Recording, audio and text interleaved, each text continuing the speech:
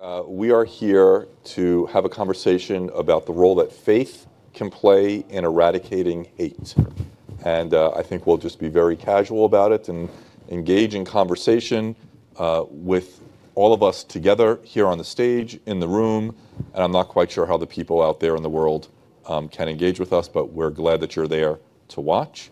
I'm Rabbi Ron Simons. I am the founding director of the Center for Loving Kindness and Civic Engagement at the JCC, the Jewish Community Center here in Pittsburgh, where we amplify the long-held values of love your neighbor as yourself and do not stand idle while your neighbor bleeds, while redefining the word neighbor from a geographic term to a moral concept. And I'm sure that in the course of our conversation, I'll explain a little bit more about our work. But why don't we let everyone introduce themselves in a similar way? Sure. Abdullah?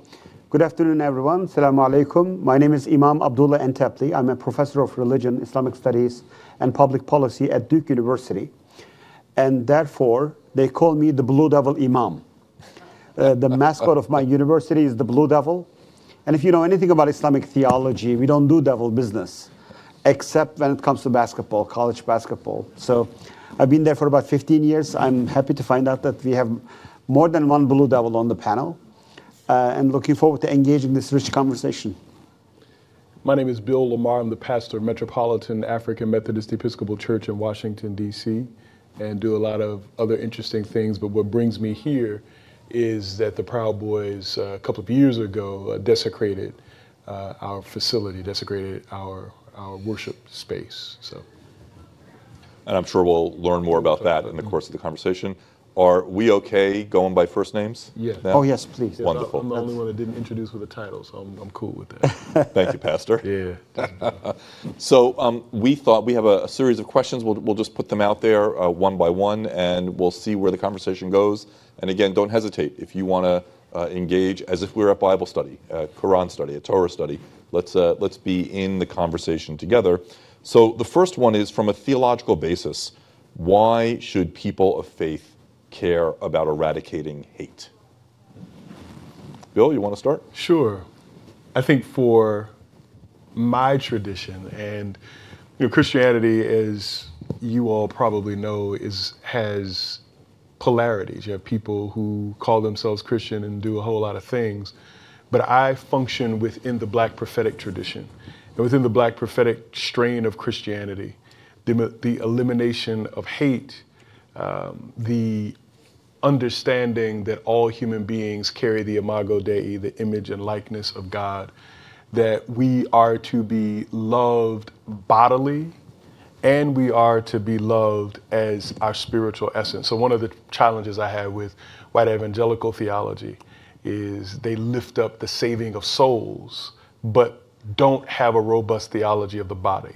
So the Black prophetic tradition sees the body as holy as well as the spirit, and wants the entire human condition to thrive and live in abundance and to be free. And in order to facilitate that, the elimination of hatred is necessary. And the great forebears of our tradition worked hard to the end of eliminating hatred and understanding the connection of human beings across all of the divides that cause us difficulty in these days. So I'll stop there. Thank you. Beautiful. And there are endless reasons, but I will only mention 3 of them. I love the distinct features, uniqueness, and differences of religions more than what we share in common. They are all wonderful, but ultimately what makes us who we are is our differences. And once we learn our differences, that's where the real magic happens as far as these cross-faith conversations are concerned.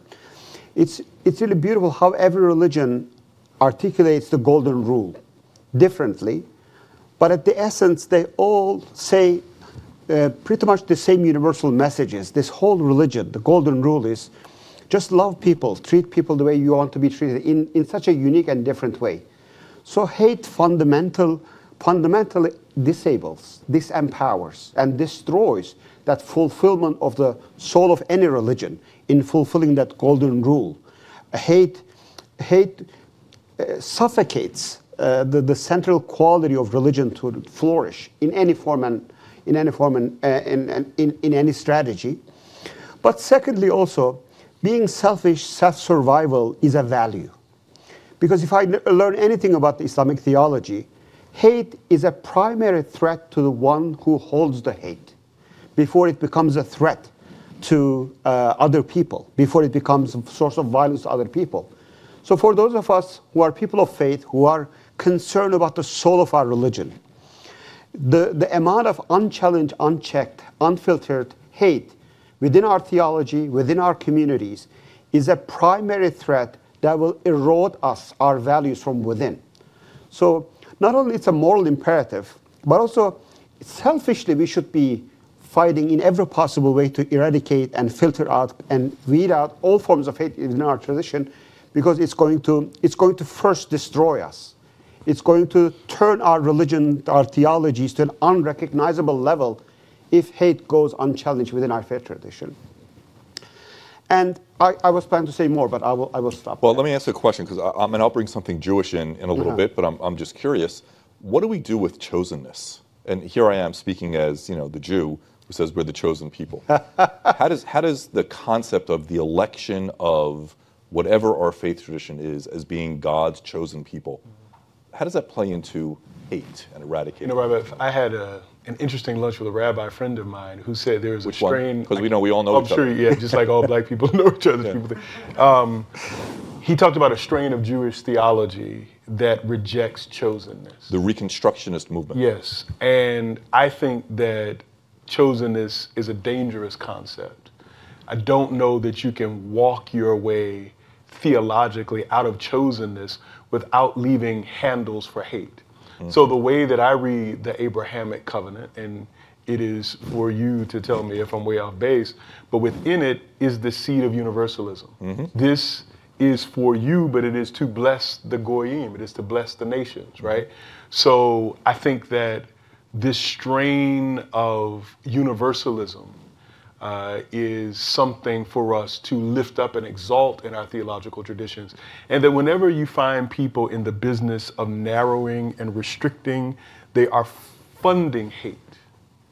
To say there is Christian language, which I abhor, the lost. No one is lost. That is insider, outsider language. Or even the way that Christians talk about doing mission, which Du Bois was clear that doing mission was not a religious project, it was an imperial project. It was a plundering of land project cloaked in religious garb. So chosenness is very dangerous. I think that because what we know of your tradition and mine began amongst a small group of people, you see yourself at the center of the human-divine exchange, right? Whoever is telling the story, they center themselves. But I think we need to be very clear of the interconnection. And even though many of my theological professors would kick back at me, I think chosenness is very dangerous. I am in no disagreement with you, Bill. I believe Christian, Jewish, and Muslim chosenness is at the heart of hate, Christian, Jewish, and Muslim hate. But I'm not willing or ready to give up on chosenness as a total category. Mm-hmm. Like most things, if it is tamed well, if it is disciplined through the ethical, moral teachings of Judaism and Christianity, I think it's a beautiful concept. So chosen by who? For what?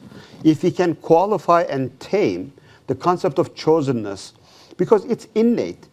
If you feel no particular pride about who you are, if being Muslim, Christian, and Jew is not a source of particular commitment, why are you in that team to begin with? Like, there must be some level of self-recognition and self-pride accompanied with a sense of responsibility. I am chosen, this path is mine, given to me by a higher power, for what?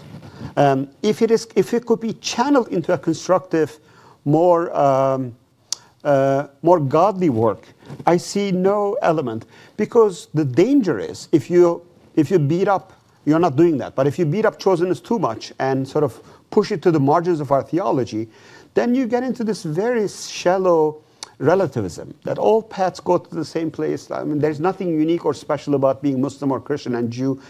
It has a potential, that impact, to me a negative impact, in eroding or watering down some of the accumulated unique wisdom that our traditions have developed over the years.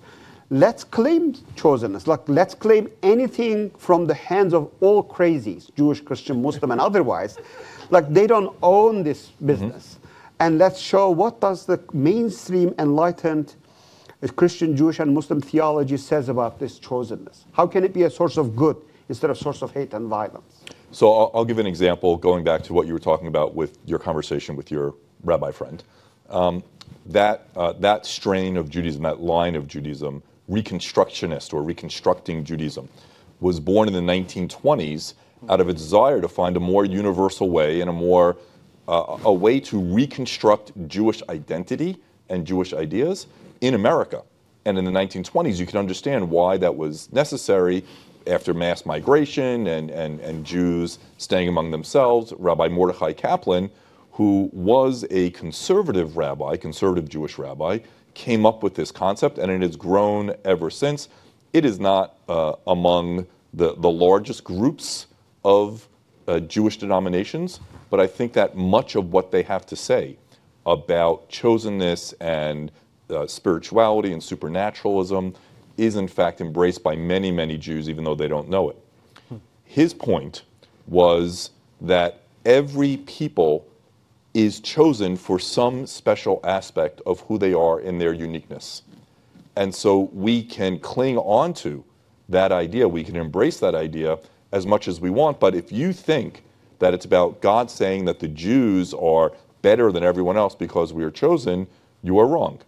In fact, in a classic blessing, where when we have the Torah scroll in front of us and we're reading it in the sanctuary for public worship, for public reading, we normally sing out, Asher Bachar Banu Mikol Ha'amim, who has chosen us from all other peoples. And the Reconstructionist movement has changed that liturgy to read, who has made us close to his will, as opposed to chosen us, because anyone can be close to his will. In fact, your rabbi friend, Daniel Hartman, I heard him speak about how when we have those words, not only at the Torah, but also when we hold up a glass of wine to celebrate Shabbat, that we should not be saying those words either, because if you really don't believe in chosenness, why would you say something that you don't believe in? So and that's an Orthodox rabbi, very well respected, very universalistic, even in his orthodoxy and whatnot. There's a beautiful scene in the Holy Quran where God says, we suggested this responsibility of the word, Quran, Torah, you can include all the revelations, to mountains, to the seas. I wanted to choose some other creatures, but they rejected. But the human beings were fool enough to say, yes, pick me up. So we are chosen, and that chosenness is not a source of superiority, but a deep sense of responsibility. And I appreciate the way you texture it. I think that humanity is chosen.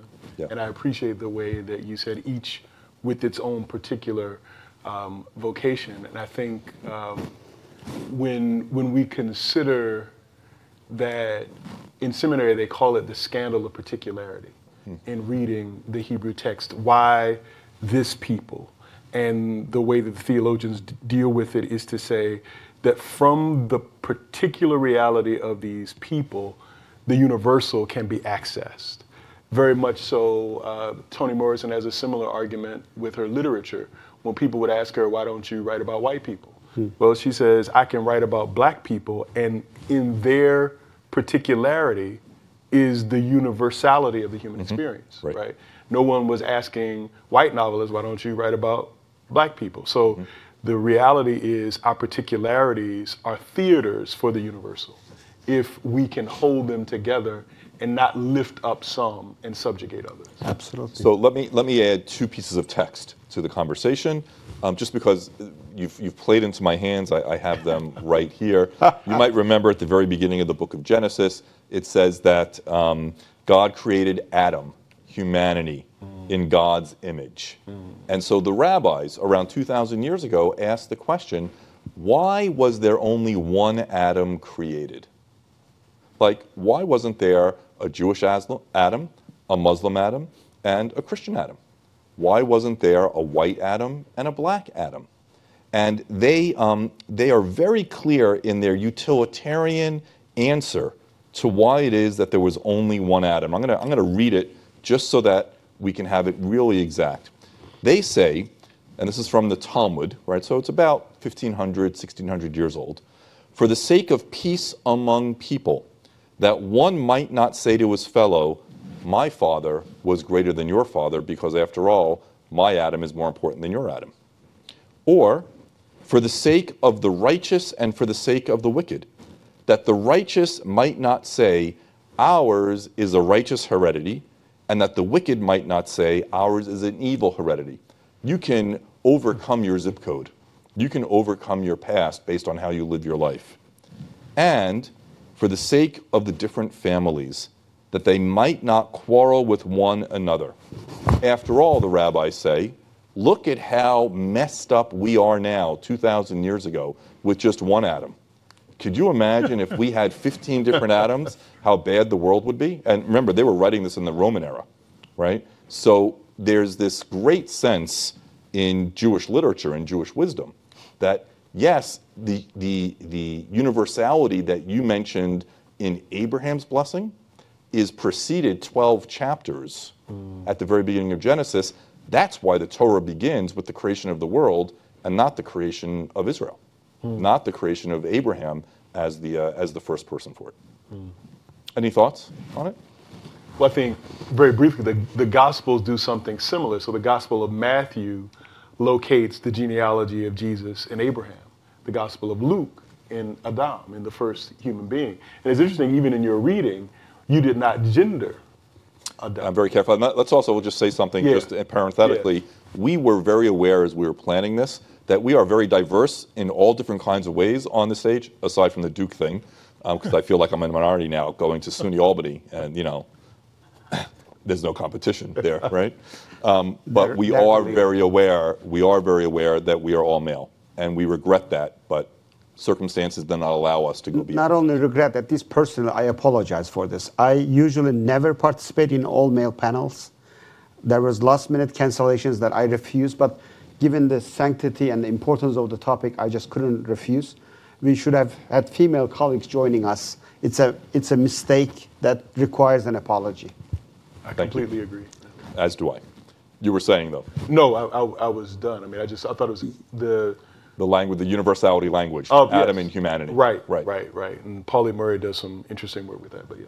So in part, the reason why I do that is because in my progressive liberal theology, I'm not sure that we're talking about a guy named Adam. We're talking about humanity, and that's a whole nother, I mean, we can spend the whole day right on that one, but let's not go there. I don't want to dwell too much. I think you beautifully summarized it. Imagine if there was more than one Adam, or if there was more than one Abraham. There is one Abraham, there is one covenant, and look at the fight within the dysfunctional Abrahamic family. I think this is cooked into the whole system of this multiplicity within oneness even.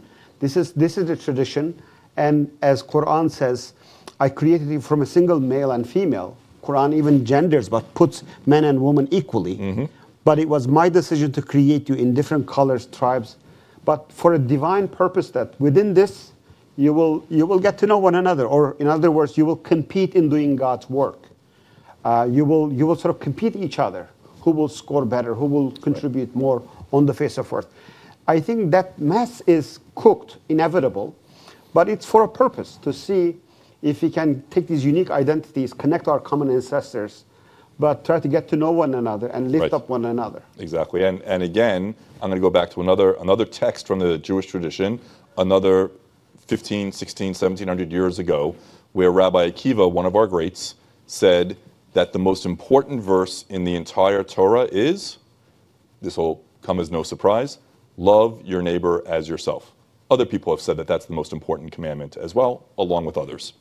But then his colleague Ben Azai said, the verse, this is the book of the descendants of Adam. Him who God made in God's likeness utters a principle even greater than love your neighbor as yourself. You must not say, since I have been humiliated, let my fellow man also be humiliated. Since I have been cursed, let my neighbor also be cursed. For as Rabbi Tanchuma pointed out, if you act thus, realize who it is that you are willing to have humiliated, a person whom God made in the divine likeness. So that just takes us back again to that sense of universality, even as we have our own ways of engaging in religion, in godliness, and spirituality. Curious, anyone want to bring anything to it? Yeah, please. Yeah, and it's funny that If you could mention your name, Jake. Jake. It's funny that like Rabbi Kaplan was earlier because I think he got it. He found a solution for a problem that is still a problem despite his solution, which was Judaism as a civilization. Let's ignore the bad and recreate Judaism so it can be more universal. But within each of our texts, there are certain things that can be denied that sort of like make a universal world difficult. Things that are racist, problematic because of gender or sexuality. How can we engage with those with still being authentic to our faith? You know, people always are striving to figure out how to do that. One way that comes to mind that works for me is the language in Pauline writing about the spirit versus the letter. Understanding what, this is also Paul, the whole counsel. What is the thrust? And I think that all of our communities, from the larger theological and denominational families to local congregations in local places, place emphasis on different pieces of the tradition. And I think the best conversation is to be honest about where we place emphasis. And then to say, our reading of this tradition, these are the lenses, or this is the lens through which we read this tradition. I think that gives you an honest encounter, because you're right, Christians place different emphases in the Jewish family and the Islamic family. And I think to be honest about that is the beginning of that conversation. It is the beginning of the conversation and also a long process. How not to do what you are suggesting is, in my mind, this very modern attempt to sanitize religion. Sort of selectively go and look at the parts of the text, which I feel many of the liberal wings of Judaism, Christianity, Islam in the West has done, in my humble judgment, irresponsibly.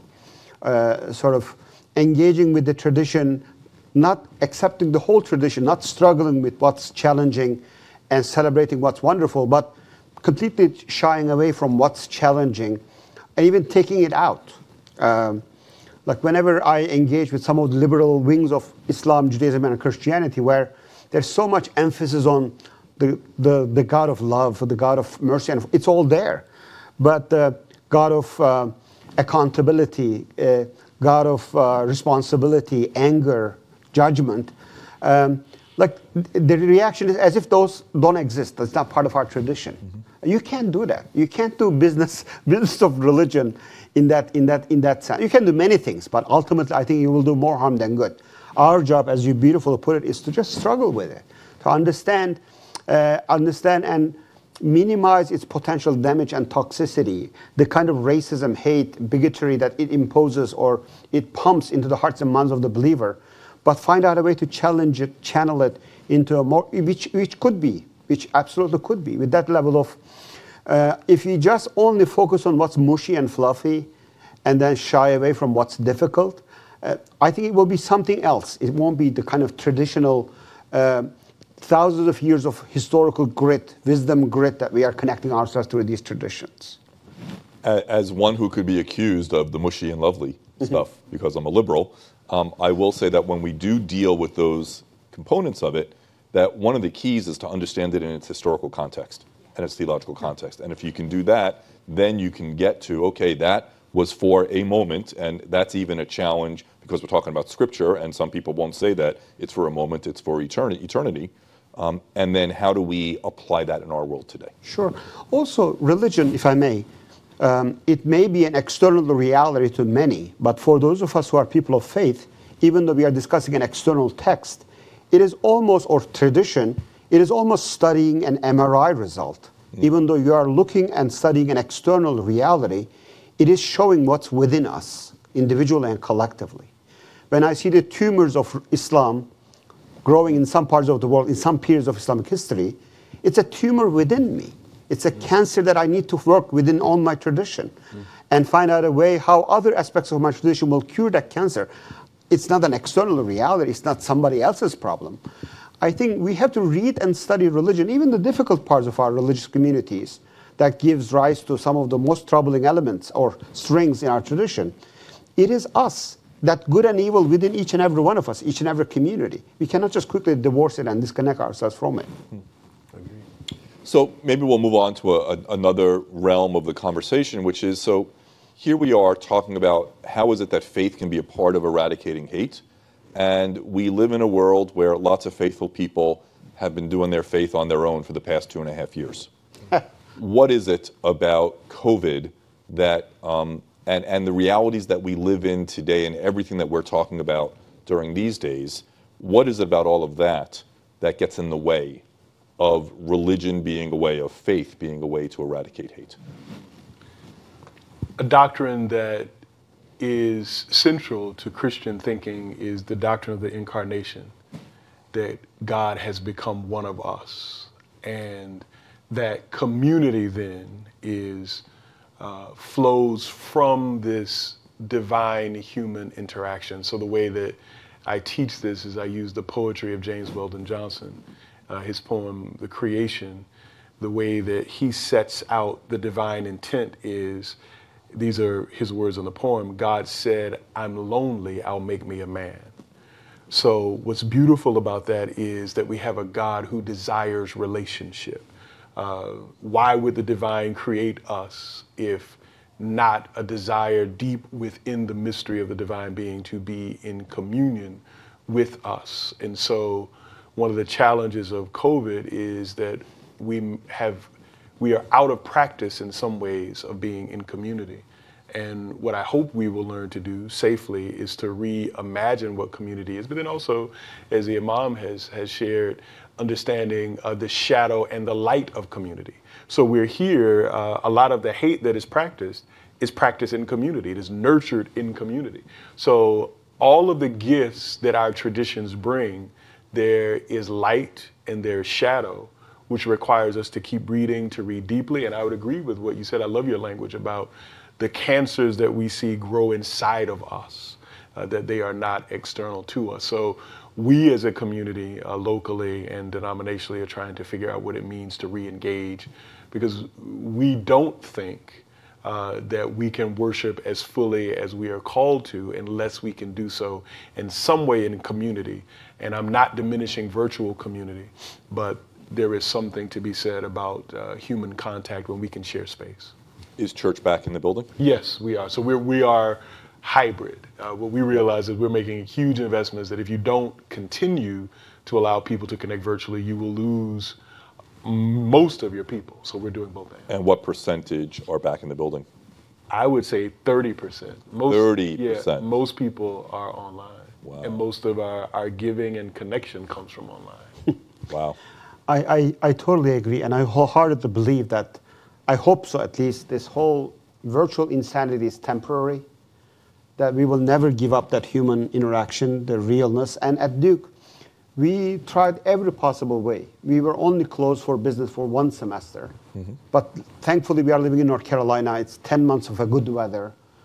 We prayed in the parking lots. We prayed in the quad. We find out a way to at least see each other, even if we cannot shake hands and hug. We try to be in person as much as possible.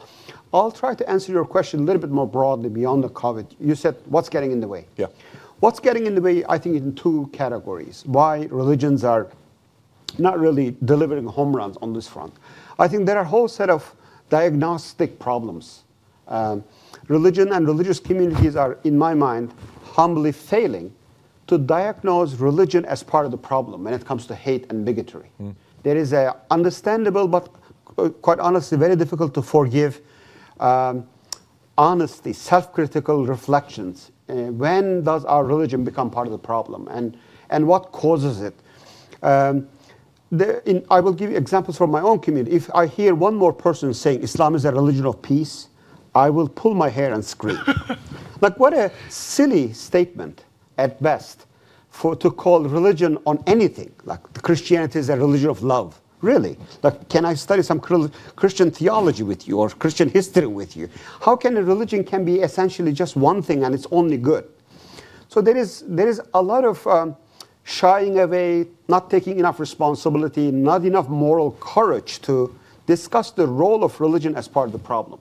We haven't diagnosed this as well, and our lack of ability to discuss this and honestly engage with it give a lot of power to the extremes and the crazies and the radicals, unfortunately, because the mainstream theology or mainstream communities seemingly, they are distancing themselves from these ugly elements, those tumors and cancers that I talked earlier. So there's some diagnostic problem first. There is some sort of in many places, especially in interfaith settings, divorce religion from any responsibility in producing hate. In the secular front, there's the other opposite, blaming religion for everything under the sun. But I'm talking about faith communities. Right. And in terms of strategy, if we diagnose it well, what kind of medicines, modern vaccines that we can develop? Because clearly, some of the forms of hate, especially stemming from religion, in its core, it's the same virus, but it's manifesting differently. There is some sort of a treatment problem that our inability to engage with our text, with our old tradition, much more creatively, boldly, much more faithfully, that we develop or improve some of the religious vaccines against hate seems to be missing. So that broad umbrella. So you put extremism as opposed to mainstream. Do you think that there's a critique also to be had among liberals, not necessarily mainstream? I put all of them in one umbrella. I always and publicly say one of the most difficult word I sort of having a hard time tolerating is moderate. Because those mainstream and liberals, they are all part of this silent, sleepy, weak, inactive, moderate camp. That I am very much anti-moderate. I have a hard time accepting how you can have the love of God and just be moderate and do nothing about it, and not be fired about it, not have the zeal in your heart to do something with that belief, with that connection, with that love and devotion to a higher being. I think they are all part of this sleeping majority, moderate camp, which our religion should play a role in shaking their imagination and forcing into moral courage and moral action. It sounds very prophetic of you.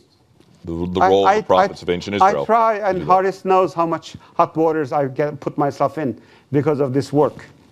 You know, I would say I agree with you on the moderate front, that those persons, their faith truly is in the maintenance of the status quo, and religion becomes kind of. So here is something I've been thinking about: the death of the Queen and the funeral, which I watched, and on display there was something very dangerous. And it's called by sociologists of religion and theologians civil religion. We have to begin by talking about the Constantinian capture of Christianity, where Constantine saw that he could use these symbols to further his imperial reach and power. Therefore, Christianity became bastardized, and a faith. Now, Jesus was not a Christian. He lived and died as a faithful Jew, but a faith that finds its genesis in one who was exterminated, lynched, as James Cone reminds us, by an empire, is then used by empires to solidify their power. So the Queen's funeral, while I knew the liturgy by heart, Anne-Marie, because that's the liturgy we grew up with, I was nauseous by the marriage of the imperial symbols of the British Empire with one who was lynched and destroyed by empire. That shows us how far we can drift. And the text is right before us. The text is clear. John is clear that religious authorities like us, professional religious people, and political folk conspired and whipped up the crowd to get him lynched. And I think nothing could be further from the reality of the teachings and embodiment of the teachings of Jesus than the damn British Empire. I cannot agree more. We will be very good friends. That's good. And there was another, I felt exactly the same. I got sick 15 minutes into British Museum in London when I visited. Boy. I threw up. I couldn't continue it because of what that museum represents proudly of all the stolen, looted, plundered material from all over the world.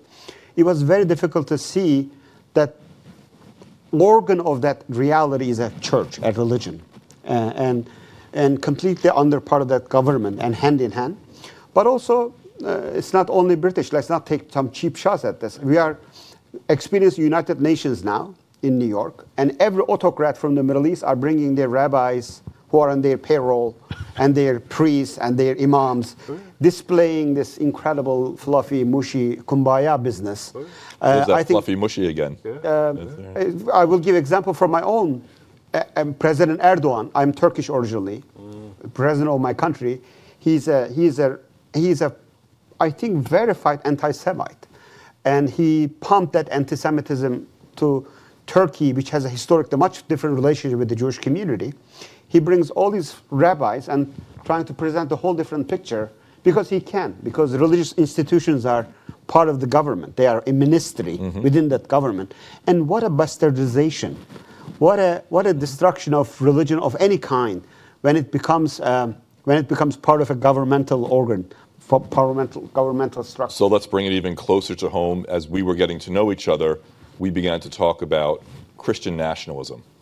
And Bill, you had some strong comments about that. Yeah. Do you want to? Well, what I would say again, and I'm not taking a cheap shot at the empire. You're exactly right. No one does civil religion better than the United States of America, and the white evangelical movement. I mean, you think about Gardner Taylor has a masterful sermon where he talks about Billy Graham as the high priest of American civil religion. Like that, the ones who gain entree and access and how that power is leveraged for their own protection, but then rhetorically, they're on the payroll. So I think about Amos, we say Amos, the prophet, and his whole thing about, to whom does this sanctuary belong? Does it belong to God or does it belong to the king? So when I think about Christian nationalism, I just think the modifier Christian should be dropped because it is steeped in a certain a certain iteration of Christianity, but I think that kind of, in the words of Frederick Douglass, woman raping, human whipping Christianity cannot be seen as Christian. It is a bastardization. It is dangerous. And I think that this Christian language gives them cover. One of the things that I wish the media would do is to call these things what they are. I think that the euphemisms give life. The euphemisms allow, so for example, one of the things that I don't allow when people talk with me, I don't allow myself to be called a minority. I'm not a minority. I'm a citizen of the world, and in the world, I'm not a minority. That language is used to leverage power in the United States. In the United States, I am minoritized, but not a minority. When you talk about groups of people being underserved, no, underserved is a euphemism. These are people who have been exploited and oppressed by policy, by violence. So to call this Christian nationalism, it is white supremacy that dances with the civil religion using the language and symbols of Christianity to press forward a certain political ordering and a certain means of distributing power and wealth. And I think we have to call it out. And and I've talked with people from New York Times, Washington Post, smaller outlets, they are afraid to speak in that way, or their editors won't allow them to speak in that way. And I think that those of us who are in religious theological camps should lift up language differently and force a kind of historical and theological accountability. I totally agree. And the silver lining is, that's what makes me love this country despite its all flaws. If Muslims in Turkey or Jews in Israel or other Christian communities in some other countries would have the kind of zeal, commitment, resources that white evangelical Christian nationalists have, they would have declared theocracy a long time ago. If there is one threat of theocracy creeping Sharia of any kind, it's the Christian nationalist, white supremacist Sharia. We should be afraid of. But despite their century and a half long incredible work, really, sometimes you can't help but admire that level of dedication. Look at this whole Roe v. versus Wade. Look at this 50 years of relentless work. Which moderate Muslim or Christian worked that way? Which moderate Jew, liberal Jew, they won. Bro, yeah, this is a 50 years of work. So despite this threat, which is very real, and no one does it better than us, we are still somewhat a functioning democracy, if you can call it democracy. It is a fascinating reality, which I hope we will not lose. That's why I'm not going anywhere. Whoever comes as a president in 2024. The battle is not done yet. They didn't win it. Despite this incredible effort, some parts of system is still working and functioning, which we should strengthen and fight against. And on the issue of white supremacy, so I feel obliged being here representing the entirety of the Jewish people, right here. I do that all the time for 1.7 billion. Oh, that's you guys are in total, good. what, 14 million? Yeah, something like that. It's a neighborhood in Karachi. You're doing okay. Yeah. My concern is that Jews, we, generally Ashkenazi, Eastern European Jews, pass. We look like white folks. And at times, and I don't mean to be offensive in any way, but at times we are too white for the black community, and at times we're too black for the white community. Yeah. And the reason why we're having this conversation here in Pittsburgh is because we were too black for the white community in one person's eyes at that day. It's not just one person, he's a whole movement, right? He represents a whole movement. But that's a real challenge that we have, and it's one of the reasons why I walk around with this, right? I mean, I have a lot of reasons for them. I like the idea of Jewish peoplehood. I like the idea of humility before God. I like the idea of tradition. And I like the idea of people knowing that I'm not just possibly one of them, as it were. You're making a choice, Rabbi. It's interesting. I know, and I have that choice, and I know that you don't have that choice. No, but I want to thank you for making it. I was 6th Historic Synagogue in Washington. It's a fascinating story. The church I pastored prior to the one I'm pastoring now used to own that property. So in the Northeast, quite a few synagogues became Black Baptist churches, Black Methodist churches, when Black people moved in and people left. But one night I was invited there to preach, and the first thing I said, and I said it 3 times, no niggers, no Jews, no dogs. No niggers, no Jews, no dogs. I mean, if you put that into your search engine, you will find signs galore throughout the United States where that's what it was. And I think the challenge is the provisional, and notice, the provisional acceptance of Jewish people into whiteness is provisional, right? And you have to just be very clear about what that means and what you sacrifice. But one of the things about whiteness, and of course there's a whole new this scholarly neighborhood of whiteness studies, whiteness does what is in whiteness's interest. So the bringing of Jews into whiteness, which is really, according to some scholars, part of what happened post-World War II, is to open that door of whiteness to Jews. You always have to wonder, because one read of history with which I agree is when Pauli Murray and Thurgood Marshall and Charles Hamilton Houston were fighting, they were not fighting for integration. They began fighting for shared resources across the spectrum, but whiteness then takes that fight and says, let's do integration, because ultimately what this will do is weaken their hand economically and politically, and that's exactly what happens. So you have to be very careful when Ronald Reagan signs into law a King holiday. Now you better be damn suspicious of that, right? And the Juneteenth, the offering of crumbs symbolically, instead of reordering society fundamentally, and redistribution, which you cannot have the eradication of hate without the redistribution of power and resources. So we're just standing with, this is a big kumbaya festival, which I abhor, which makes me vomit, if that's all we're going to do. Redistribution of power, redistribution of resources. I refuse a lot of these King Day speeches and breakfasts sponsored by Bank of America and Wells Fargo, because you have absolutely nothing to do with the tradition of Martin King. And so what are we really doing here? And I think that the challenge that you're providing to me and because it's to me, to the entire Jewish community, is how is it that we can take that provisional entry into whiteness and use it for the good of humanity at large? How can we be that prophetic voice that has rung true to say, it's not how it's supposed to be? We need to be changing that. And also, that unholy trinity you mentioned, know this and know that. Just because some of the people are accepted to whiteness, that didn't go anywhere. That train hasn't left the station at all. Right. And it just finds a different language. It just finds a different narrative, or it just times it out. It sort of says, I will visit you guys later. I think Charlottesville and the recent anti-Semitism, rise of anti-Semitism shows us that even that whiteness is not enough.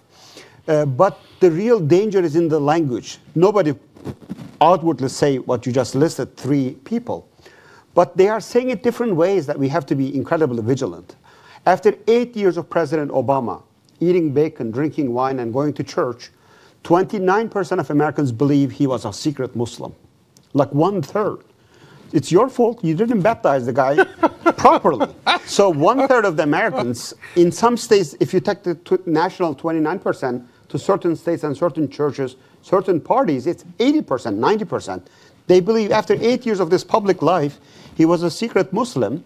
But if you really listen to those who say he was a secret Muslim, if you pay attention to what they are saying and what they are doing, they want to say he's black and that's why we hate him. But they can't say it and therefore they say he's Muslim. So they will use a different language, just different narrative, different smoke screens, saying the old or same old. I think the genius of evil to make you believe that that doesn't exist anymore. That changed, that's gone. It didn't go anywhere. It's still alive. I'm still laughing about the bacon wine in church. It's funny. I thought the bacon was going to be something about being Jewish. Yeah. I didn't know where it was going to go. So let's do this. We have about 5 minutes to go. Let's see. Anyone else want to be a part of the conversation? And then we have an obligation to say, what are we going to do about this? Yeah. But we have to do that all in 5 minutes. Yes. Total layperson question. Thank you for a beautiful conversation. I wanted to go back to your point about if the media will not cover or is afraid to cover, take away the Christian from the nationalists and just call them white nationalists, maybe religious leaders need to be doing that kind of work. Are you in fact doing that kind of work? I can understand why it seems kind of a waste of time to be talking to leaders from the extreme right, because we can say, well, it's obviously about power, it's not really about faith. And that would be the lay person's take in front of the television when you want to shout at them. Do you converse with them on theological grounds?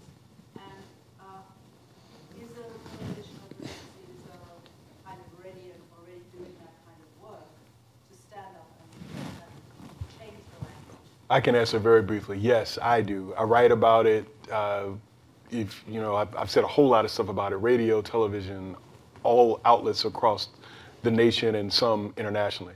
The majority of people who are pastors, priests, rabbis, imams are afraid.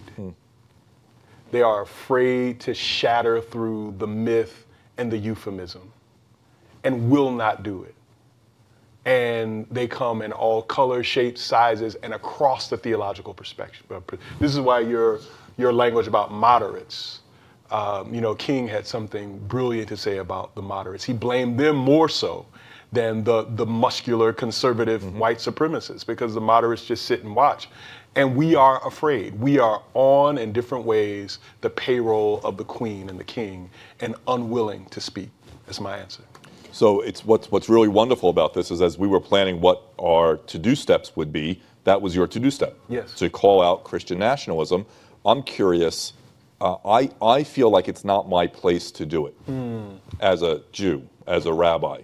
And in fact, 13 miles east of here in Monroeville, Pennsylvania, where my wife is the rabbi of the synagogue, in the ministerium, the gathering of clergy in the town, the Christian pastors said to Barbara, you sit out this one, we're going to write the letter. Right? And they said, we have the responsibility to call it out. And so I feel like I know that I have to, but I feel like I would be doing a disservice to not the mushy, but the interfaith that I'm trying to build, the bridge building that I'm trying to do. I totally agree that we need to team up. But dropping the title Christian or Muslim would be easy, and it wouldn't even do the job. No. At some point in Judaism, Christianity, and Islam, we put a kosher, halal, Christian seal on slavery. We baptize this business. We make money out of this. One of the most profound memoirs I read was a Muslim African who was enslaved by Muslims, sold by Muslims to a group of Presbyterians who chained them on the deck of a ship, singing hymns while they were whipping them. Wow. Like we are all in this business. Some part of our religion got corrupted in this. And we need to figuratively drop Christian by unbaptizing certain parts of our theology, certain parts of our religion. That's the real work we need to do. Otherwise, dropping labels will only do cosmetic, and it's not going to change anything. It's the beginning. Nothing changes without a language shift. So it's the beginning, but it has to be, again, if this does not lead to a redistribution of power and wealth, hate continues to sink its tentacles more deeply into the soil. And what was your name, ma'am, in the back, your question? Allison, I want to share this. This shows my own complicity and continued growth. So I'm in Washington. I get a call from the Speaker of the House, and they want me to offer the opening prayer for one of the sessions of the House of Representatives, which you know is entirely perfunctory, and they get priests and rabbis and imams to go in and talk about how great America is, right? So what I did is they make you write the prayer. And I wrote a prayer and submitted it, and they emailed me and said, you cannot pray this here. Then, can you revise it? I sent another one, and they sent it back. I said, it is not possible for Bill Lamar to pray a prayer that Democrats and Republicans will accept. This shows you my own compliance. What I should have done was sent them what they wanted and prayed the prayer that was inside of me. That's right. Which is what I normally do, but I capitulated. Until we stop capitulating. Now, if they ever ask me again, right? So those are the pieces. They won't. Yeah, you're right. They know better. but I did not assert myself. I was obedient and tame, and we got to stop doing that. Let's do this. I did that prayer twice, and I also capitulated. But even that wasn't enough. No one asked me. They know you. They tried to fire certain members of the House of Representatives. They tried to fire the House chaplain because he allowed me to use a very generic language of maybe we should be more ethical and moral. Wow. Let's do this. We are just about at time, but I know, Abdullah, you're doing some very important work with imams. Can you describe that? Not only imams. What I invite myself to do, how can I put my money where my mouth is, I think I know of no trick other than education to solve hate and bigotry. There is an education of learning and unlearning that I first have to take on within my own community. Where does hate appears within the Muslim community? What is Muslim hate towards Jews, Christians, Westerners, and others? And in what way certain creative unlearning opportunities, unlearning educational strategies can heal my community from reservoirs of hate? And how can it make my community a little bit more resilient? One strategy I'm doing, particularly in the Jewish Muslim spaces, my community has a lot of learning to do, unlearning to do. We learned many things that is making us vulnerable towards anti-Semitism. So I am creating different alternative, in my modest capacity, leadership pipelines where some members of my community, with no obligation to like anything that they hear, with no obligation to agree any of the political solutions or conclusions, they are committing themselves to try to see the world through the eyes of the Jews, through the eyes of the people who they disagree. Is there a way in which, beyond political debates, beyond kumbaya fluffy dialogue where everybody wants to just schmooze and say good things about each other, is there a way in which I can try to make sense of? And one of my greatest inspiration is Mandela. You should really read his article about making sense of your enemy, making sense of people that you disagree, with no obligation to like them. But can you make a genuine attempt try to understand this worldview. I know many, many activists who converted white supremacists by engaging with them. I'm not putting the people that I engage to that category. Right. But there is a way in which, in addition to all the wonderful strategies out there, for some of the most contentious, most complicated matters, can some of us step back and try to learn the side that we are opposing? And that seems to be educational, at least working incredibly. I will give one example. There's a program that Ron is referring to, a group of Muslim leaders joining and committing a one-year fellowship to understand what Judaism, Zionism, Israeli-Palestinian conflict mean to Jews in the world. Again, with no obligation to agree anything. Can I see the world through the eyes of this broad spectrum of the Jewish community? One of the greatest victories I remember, like one participant, after 6 months into the program, we are just learning. This is a one-way educational learning. She said to me, I hate you, Abdullah. I just hate you. I said, what happened? Until this program, I was telling to myself that I'm not an anti-Semite. But I'm an anti-Israeli, anti-Zionist, as a pro-Palestinian activist, which most Muslims are, proudly so. But once I see the world, what these terms mean to so many different Jews, so many different Jewish communities, I realize I am doing to so many Jews what's been done to me. People are defining my Islam. People are disrespecting my right to self-define myself, self-articulate myself. I am creating categories that many Jews, for themselves, they don't create those categories. And I'm just hiding my subtle anti-Semitism behind these flashy words. So I am inviting others. Like, is there a way in which some of the success is depending on our individual and collective ability to unlearn what we have learned already?